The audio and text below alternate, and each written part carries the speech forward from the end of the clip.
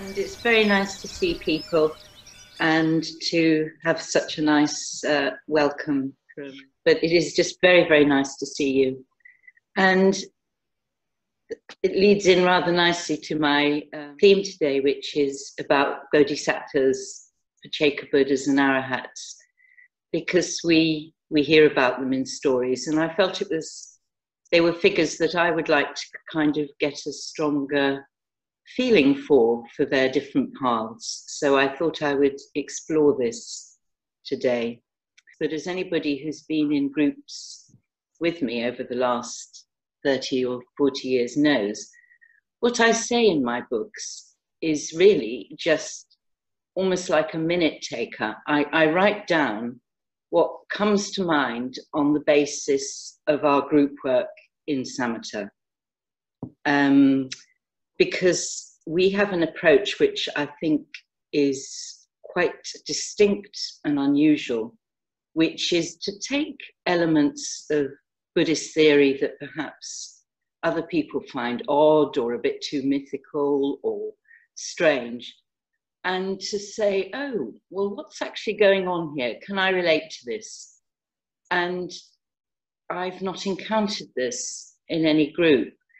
So I've spent so many years hearing what other people have had to say about suttas and stories and theory, that when I write, I just feel in contact with that tradition that we have and that we're practicing at the moment. It's July the 4th today, so it's the American Day of Independence, and I'm sure the Americans are all asleep at the moment, but I thought I'd just quote something that Pamela Ewell sent me from Alabama. And she's a Samatha meditator, and she'd watched the depiction of the Janaka Jataka on the film that was sent out a month or so ago.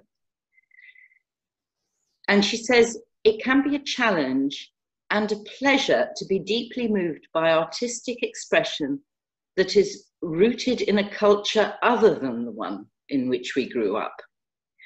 And I think this is very interesting, because I think I tend to think I'm a bit disadvantaged because I didn't grow up in a Buddhist culture.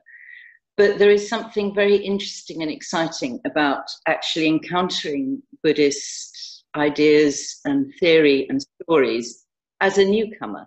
And in a way we need to learn from the tradition, but perhaps can bring something else to it too. So over the last few months, I think it's been now 100 days in the UK that we've been in quarantine and lockdown. But for me, there's been a real sense both of obviously isolation, but also of an immense sense of community. And it made me want to explore the idea, what is it that is the middle way in this, that somehow we've always been, as human beings, we're always separate. That's our underlying nature. But at the same time, we're completely interdependent. And most of the time we don't notice it. But I found during lockdown, we call it here, or quarantine, they call it in other countries, that you're actually redefining the grounds on which you relate to people. You're finding new ones. And you're finding new senses of communion as well, and of contact with them, as well as learning about yourself. And I find the middle way here very interesting, because it's as if we're finding out something. It's all been an emblem of what is the case anyway for us, that we are separate, but we're all completely interdependent.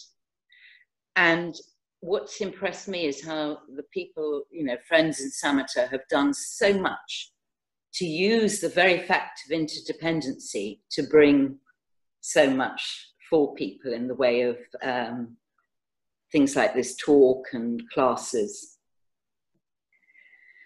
So the model I kind of found myself thinking about without realizing it really was it just seemed to pop up, was this notion of bodhisattas, Paccekabuddhas, and Arahats. And I started to reflect on the Buddha's life story, and I realized, well, the Buddha couldn't have been a Buddha without his Arahats. Buddhism began the moment the Buddha taught the teaching to Kondanyo, who became an Arahat, and there was a Sangha and a teaching. And it struck me that you actually need to have these three what are called lineages of Bodhisatta, Paccekabuddha, and Arahat for something to thrive, for a tradition to thrive. And I'm going to start off with a little bit of history. I hope you don't mind it. I was a bit nervous about bringing something a bit academic-y, but it's just a little bit of history. In the early days of Buddhism, there wasn't this division between Arahat, Paccekabuddha, and Buddha. But you can sort of see seeds of it in the very early canon. In the Digha Nikaya, there are 3 suttas where the Buddha actually, in the first person, recollects his past life. One's Mahusadasana Sutta, one's the Kuttadanta Sutta, and one's the Mahagovinda Sutta. So they're not Jatakas, but actually they are, because they are in effect the Buddha remembering a past life and developing perfections, if you like, which are useful in his career as a Buddha. And then the Jataka verses also describe the Buddha working for awakening. Now, the Jataka stories were written down, and later they probably emerged from this time, but there isn't at this time apparently the word Bodhisatta. It doesn't come up yet. I feel there's some impulse that's like a bodhisattva in the text, particularly in the Digha Nikaya, where you have this sense of the universal monarch working for other people.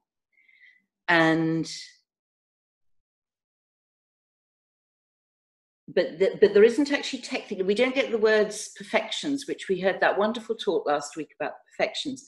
They're not mentioned at the very early period, except there's one Jataka verse where they are. And it's when Vasantara asks, 2 verses, because Vasantara asks his son and his daughter separately whether they will collude with him in the Bodhisatta path. Because he, for reasons that are never explained in the story, he gives away everything, his palace, his children, his wife. And because it's a Buddhist story, each one of them has to go of their own free will. It's not a compulsory giving away. And of course you can't, it's very mythical and emblematic because of course we don't own our children anyway. We can't either give them away or keep them. So it's kind of a very profound story. And he says to his son and his daughter, and he utters the same verse, "Come, dear son or daughter, fulfill my perfection, consecrate my heart and do just as I say. Be a steady boat that takes me on the ocean of becoming, for I shall cross to the farthest shore and bring freedom to the world and its gods." So this is a very early verse, and quite clearly we have what is later a bodhisatta here. Now, around a couple of centuries after the Buddha's death, there were 18 schools of Buddhism. Buddhism just sort of flourished in different ways. And this is the seedbed from which the Mahayana came. And all of these 18 schools had a bodhisattva notion. So it came very quickly. Now, in the Mahayana, they, if you like, they ran with the notion of the bodhisattva and said, well, why not everybody? And that's when you get all these turnings of the wheels, where you get these incredible, the Huayan's, so the Avatamsaka Sutra, the Lotus Sutra. They took these core notions, if you like, these seed notions, and just ran with them in a certain way. Now, I sometimes thought that Southern Buddhism didn't have these ideals, but it did. And that's really what I'd just like to say a few words about, because I rather like the way that the Southern Buddhist tradition actually didn't suggest the Bodhisattva path for everybody, but suggested, if you like, the compassion of choice. Which do you prefer? Which do you feel comfortable with? And so from early seeds, we get these three lineages. Arahats, of course, are in the suttas. Paccekabuddhas, there's one Isigili Sutta where they're mentioned, really. The rhinoceros horn poem. We get the seeds of these three lineages, but Southern Buddhism develops them in Jatakas and in mythology and culture in quite a different way, as three different choices. I feel those choices have been working in Samatha over the last few months, that some people have been doing things that are very collaborative, and these early Arahats must have been collaborative to have come up with the whole of the Sutta Pitaka. Some people have been going and doing things in a solitary way, following their own path. And some people have been doing things which perhaps is part of a larger path. They may have had to be at home looking after somebody who's ill, or spending all the time in a hospital, or perhaps teaching if they're teaching. But it's like their path is taking quite a long time scale, and perhaps they're developing one of the perfections, like Kanti. So when I considered that not only were these things going on in Samatha at the moment, but needed to be, these three lineages came into new perspective. Because as we all know, many of the Mahayana schools feel that the first two are a little inferior. I don't. I feel that while the Bodhisattva path is the higher path, I feel the other lineages are important too. So I'd like to just give an illustration of this. As you can see, I'm in my kitchen. You can see my kitchen behind. This is my only visual aid today. And it seems to me that there are different kinds of cooking styles. The meditator is often compared to a cook, a really, really good cook that knows what people would like to eat.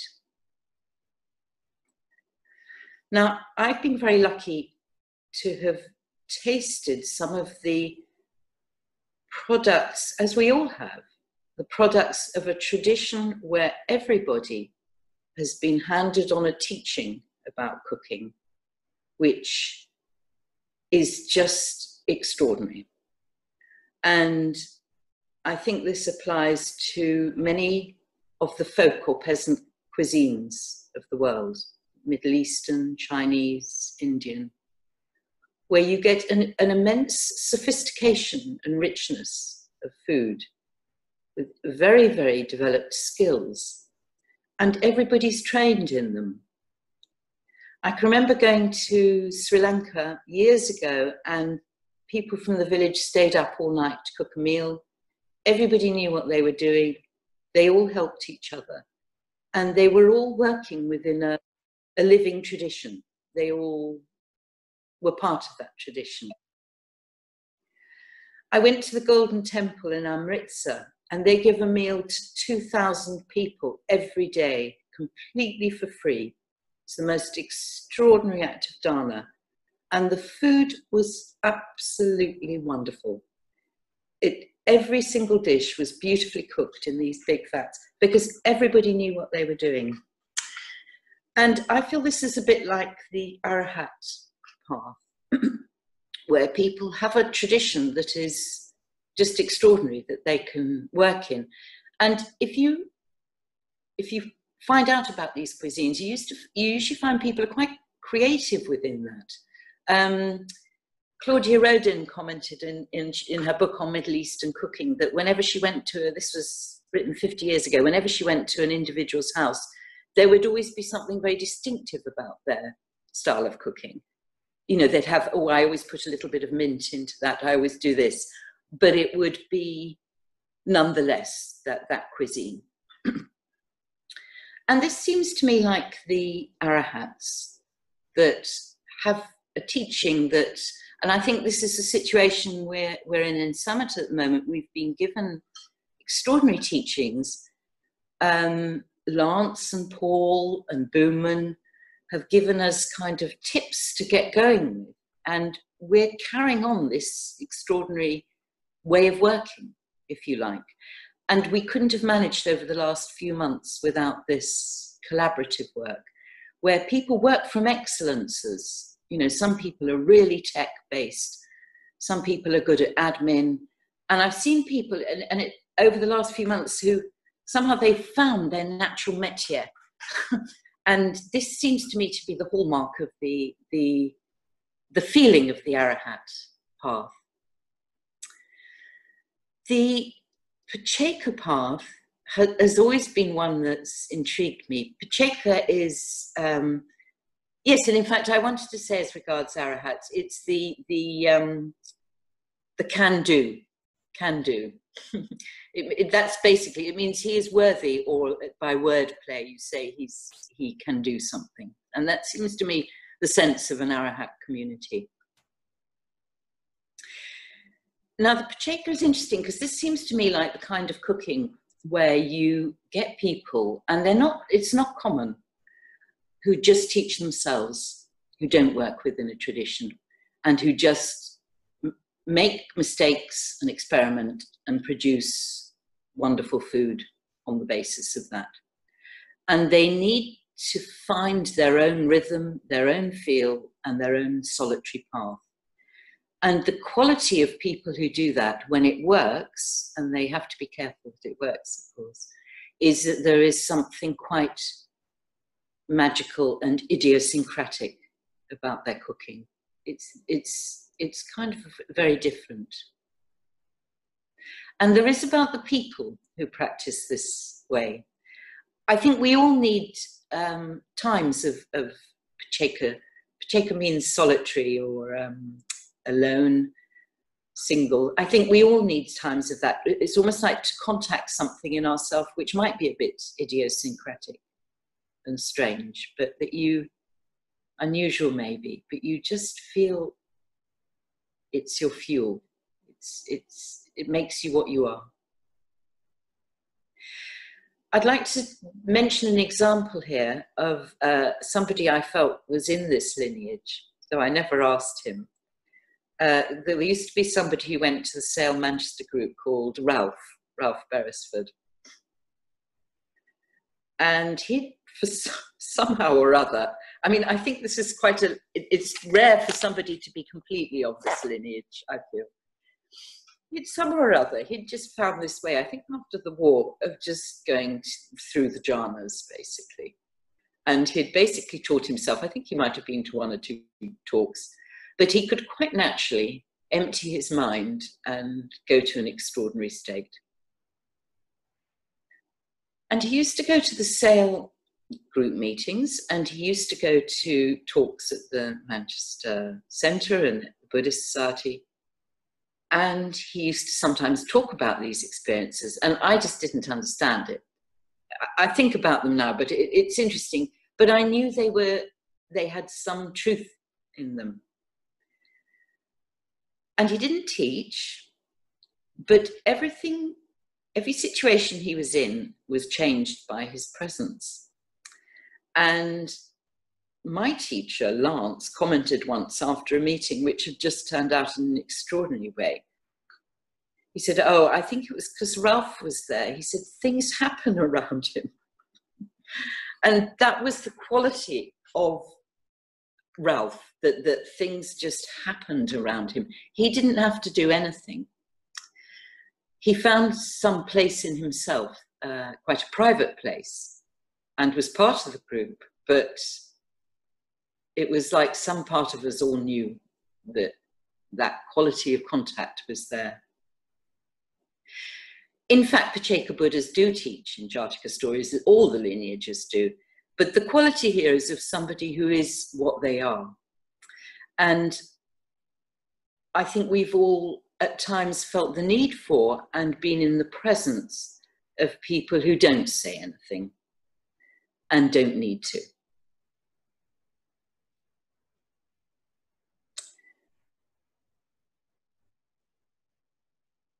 I feel it's a very important lineage, and it's very important in Jataka stories, because at the time when there is no Buddha, so we can say at the time when there is no awake mind around, to have somebody who doesn't teach, but is able simply to be silent or to teach through perhaps a riddle, can be very, very good indeed. There are some meetings you go to and it's quite clear the word of the Buddha is not necessarily there. But sometimes just having somebody taking, if you like, a Paccekabuddha stance, just being there, can just change things. In the Mahajanaka dance drama we saw, that story, Janaka, is filled with Pacceka references in symbols, symbology, and in emblems. Quite clearly, the Bodhisatta, if he was going to be a Buddha, couldn't become a Paccekabuddha. But it's as if in that story, he's spending a life really exploring that lineage. Because in that story, everything that's important happens in silence, actually. He's chosen to be king in silence. He finds his wife in silence. He walks away to the Himalayas in silence. And that quality of silence is really very palpable, and you can feel it throughout the story. Also, the girl who has the single bangle that doesn't clatter, or the Fletcher making an arrow has to shut one eye. These are single paths, single things. And I would actually suggest that we all need to be able to do this sometimes.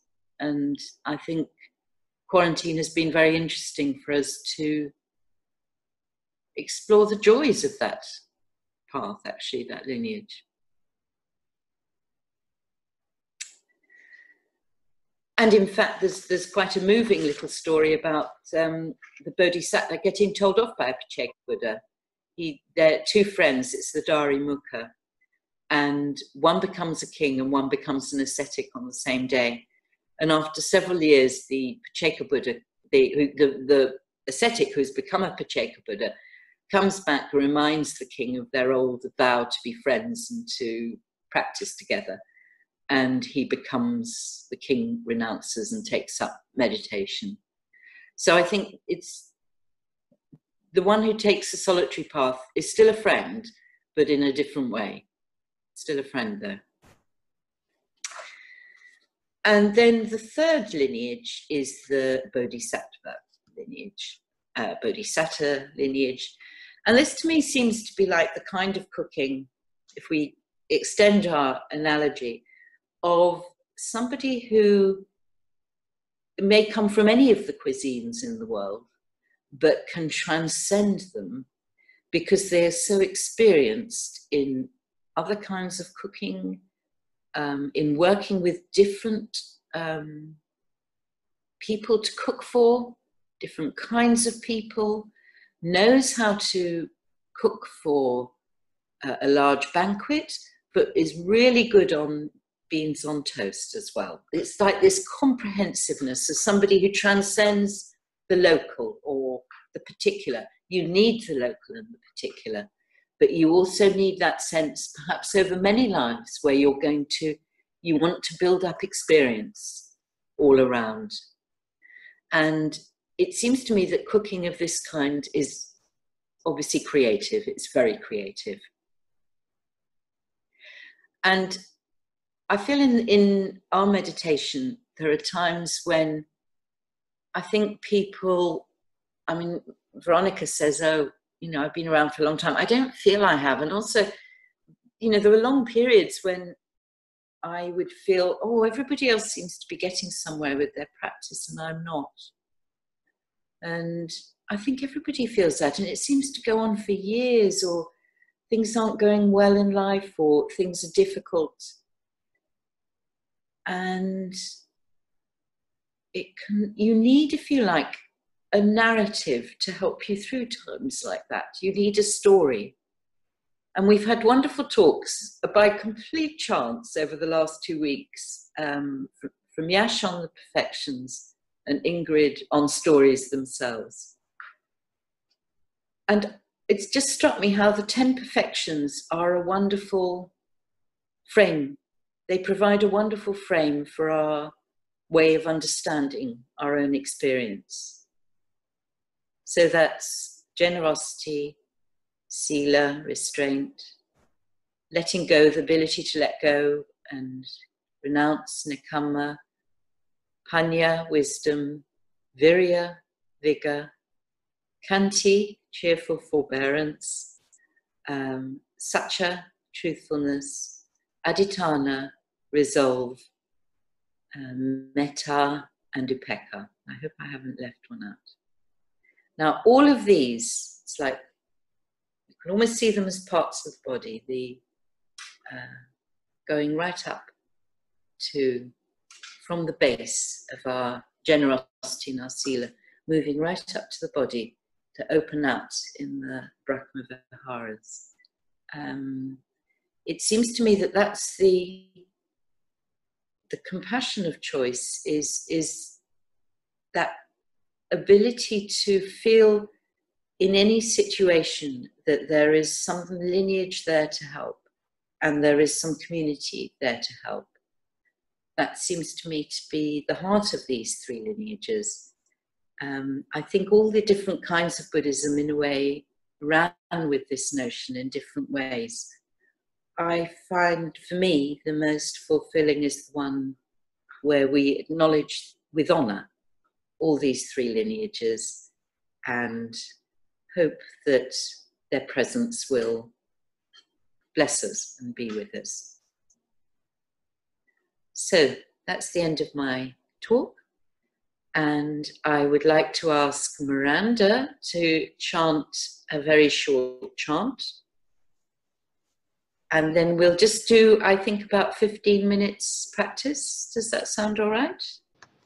Imazamin rajase mana kete samanta satayo jana sata sahasani buddha jala parikete rakantu surakantu Imazamin rajase mana kete samanta satayo jana sata sahasani Dhamma jala parikete rakantu surakantu Imazamin rajase mana kete samanta satayo jana sata sahasani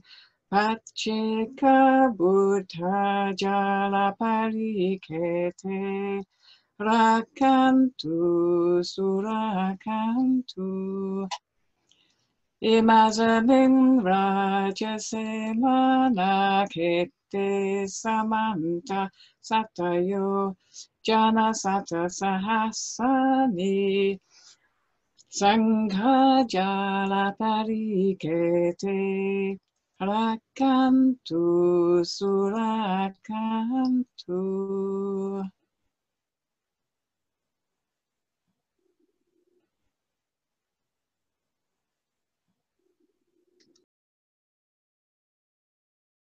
And return to normal breathing and finish the practice. And if you like, just wish the beings around you and further afield.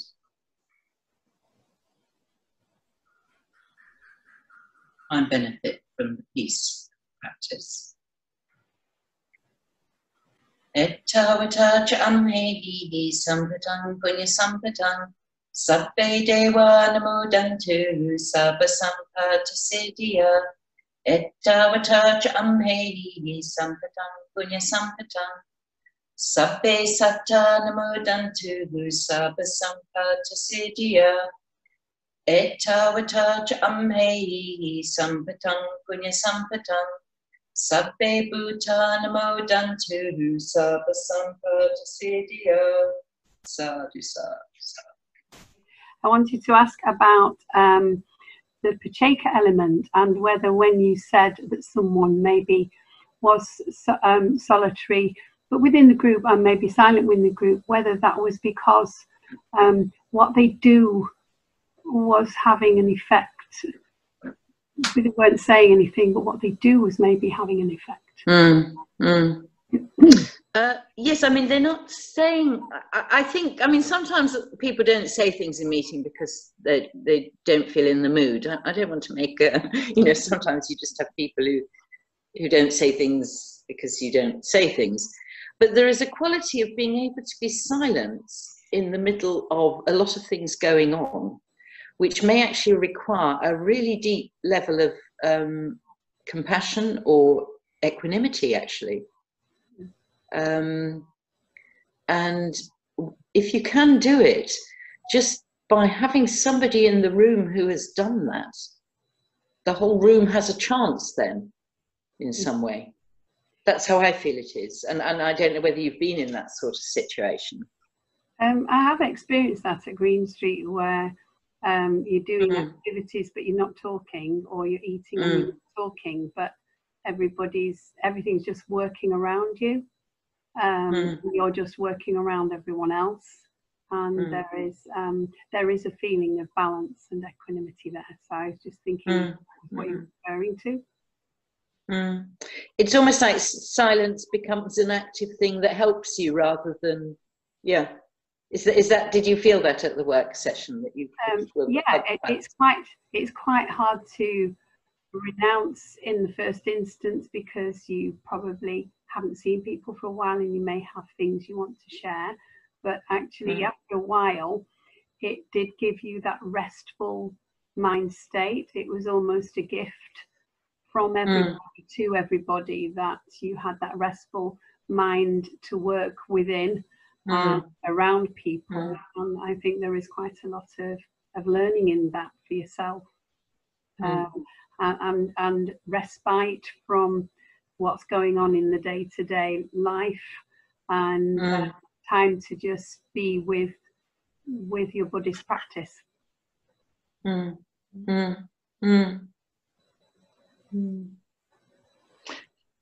it's like you feel you can be happy alone, but you're somehow helped by other people too, isn't it? That you have both of those then, I find, Yes, it wasn't entirely solitary in that sense. It may have been solitary for yourself, but you were working, maybe you were cooking a meal together, maybe you're walking in the same direction outside, maybe you were in a meditation practice, but you're not alone, but your thoughts can develop, if you like. You're more focused on your own mind. You're able to focus more on your own mind, and I think that was it's kind of a gift we gave to each other at the end of it, that we understood that we were freeing each other up from talking all the time to each other, which is usually socially what's expected of you, but you had that gift to each other of not having to do that. And then as the day went on, you felt much more at peace and much more to develop your own practice within that. Yes, I agree. Yeah. No, you said that things happen, whatever is needed, with regard to Paccekabuddha. Oh, I think they can happen to anybody, but I'm talking about an observation that was pointed out to me a long time ago, and I've observed that there are some people who don't say anything at all, but who make things happen around them. And what I mean by that is that you get a really interesting discussion about something going on that touches great depths, and the person sitting there may be saying nothing at all, but it's because everybody there knows and feels the presence of this great still mind. And people used to feel that about Ralph. They could just feel what a still, deep mind he had. And it was as if things just used to happen around him. Really interesting discussions used to emerge, and he wouldn't say anything, but they just knew he was there. And that's what I was trying to relate to the Paccekabuddha lineage. Does that answer the question? Yes, thank you. Thank you. Yeah. Sorry, I didn't explain it so well. That's what I meant. That somehow just by being there, he changed everything. Yeah. This is a slightly personal question. I think you may have explained something to me which I've been puzzling over for many years. I came into Buddhism because I met a man who hardly spoke. His name was Mark, and I know he was a Buddhist. And I know very little else about him. He was actually a martial arts teacher that I met when I was 19 years old. And as I say, he hardly spoke. But he had this way of being that fascinated me. And when he told me he was a Buddhist, it stimulated me to learn more about how you achieve this unnatural calm. And he'd only ever say 5 words to me: stop thinking about it. Is that the kind of thing you're talking about? Well, if he's martial arts, you see, I think although the Mahayana sort of says, oh, these lineages aren't so good, I think it's actually something about the Paccekabuddha. This is not an academic theory. I'd get thrown out of any institution for saying anything. But I think that somehow Paccekabuddhas are there in the whole notion of the Zen and the Chan lineages, because they arose from the Buddha just giving Kashyapa a flower, and he received at Vulture's Peak, the Buddha just gave Kashyapa a flower, and he became enlightened at that moment. No words were spoken. It's this power of silence. I think the Chan and the Zen and the martial arts traditions really understand and appreciate. So I have a kind of theory that strain sort of went underground and resurfaced again in the Chan lineages. And he sounds to me of that type, this Mark. Yeah. Thank you. Yeah, very helpful to have around people like that. He was. This might be a obvious question, but it's something that I'm quite ignorant about. Are they all 3 seen as end points, or could somebody become, say, a Paccekabuddha and then later become a Bodhisattva, or is it a finished point? That's a really good question, Deborah. In fact, they are all, if you like, end points, except the Bodhisattva, of course, ends in Buddhahood. Now, Bodhisattva, which I should have said, means the one who is attached to or bound for awakening. It's from the Sanskrit shakta, bound to or attached to. So the Bodhisatta is the one that ends up in the end goal of Buddhahood. Yeah, so it is the path rather than the goal, whereas the other 2 paths are described by their goal. Right, thank you. That's really helpful. Is that clear? Yeah. Really helpful. Thank you. Okay. Yeah, Sarah, I just wanted to, about the Bodhisattva. My understanding was, I've not sort of studied that in depth, but my understanding was that the Bodhisattva couldn't take enlightenment, nirvana, until all living beings were. Yeah. And Yeah, that always that's- worried me, because I took a No. Bodhisattva vow many No. years ago when I started Samatha, and I thought, oh God, does that mean I'm stuck? Well, the first answer to that is that things are impermanent, and you might change your vow a bit. I don't see that's a problem. I don't think we're bound. We are Buddhists, remember, we're not bound forever in eternal. But the other thing is the way you describe the Bodhisattva vow is a formulation from some of the northern Buddhist traditions of the Mahayana.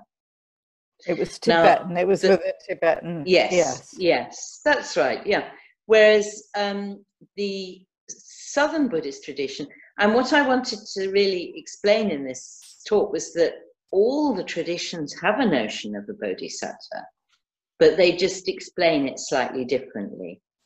And how it's explained in our tradition is that you take the vow, and it's in the introduction to the Jatakas, that passage where the aspirant Buddha takes a vow and says, I'm going to develop the 10 perfections so I can help all sentient beings. And his goal is to become a Buddha so he can teach a path to awakening for others. So it's a slightly different goal from the northern traditions, or the way it is expressed is. Right. Yeah. But actually, these are fine points of, I think these are fine points, and I think one needn't feel that one excludes the other or anything like that. Thank you.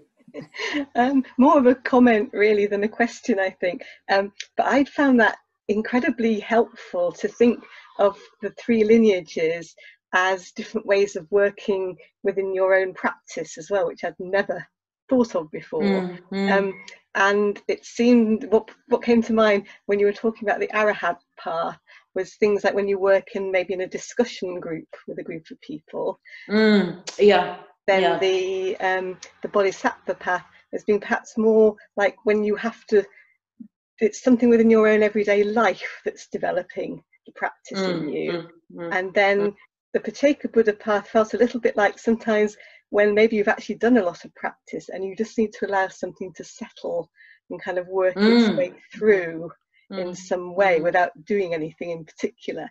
So I just want to say thank you for that. I thought that was very insightful, very helpful. Yes, I think those insights are very helpful, because I've just been mulling over it, and I'd just be very interested if anybody did have any feedback about that, or at some point. That's very helpful, because I think you're right. When you come back from a course, there's that quality, isn't there, of finding how to be quiet in the midst of a lot of things going on. Yeah. Oh, thank you. That's very useful, actually. Yeah. Hello. Yeah, I just think this is, some of it's quite new for me. And one thing with the Bodhisattva, I kind of relate to what Diana was saying, because I also heard someone describing it once. I guess it was from a northern teaching, saying the same about the Bodhisattva being not able to be enlightened until everything is. But I mean, I took that in a way of, it kind of made me feel quite free thinking that, because it's then as if saying a Bodhisattva is somebody who realizes that enlightenment is kind of pointless without the rest of the world also gaining similar enlightenment, and that we're all connected.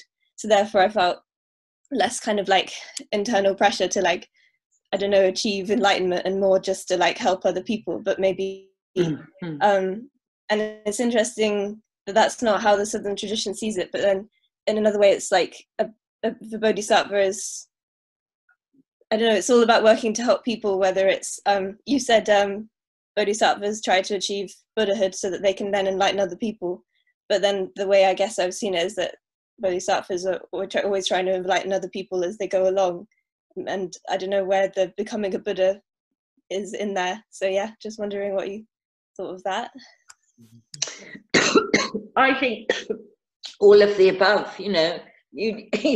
there is a sense that somebody may be following a Bodhisatta path and they have to spend that life looking after an aged parent or something, or it could be more that they are actually really they could be the prime minister. The kings of Thailand are traditionally they always hope the king of Thailand would be a bodhisattva, but the point is made that you can be doing anything with that underlying motive, really, to help others.